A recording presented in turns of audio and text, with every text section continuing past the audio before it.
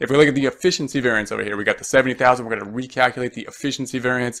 We're going to take a look at the thing that changes from these two over here. We've got these two that we multiplied together and subtracted, and that's of course going to be the number of hours. So we've got the actual hours and we've got the standard hours. So we've got the actual hours being the 265,000 less or minus the standard hours of 270, and we have the difference being the 5,000. Then if we multiply that times the standard rate, that being 14, that will give us the 70,000. And once again, is it favorable or unfavorable? Well, we're comparing the actual hours less the standard hours. The actual hours were less than what we budgeted or the standard hours were. Therefore, it's going to be a favorable difference.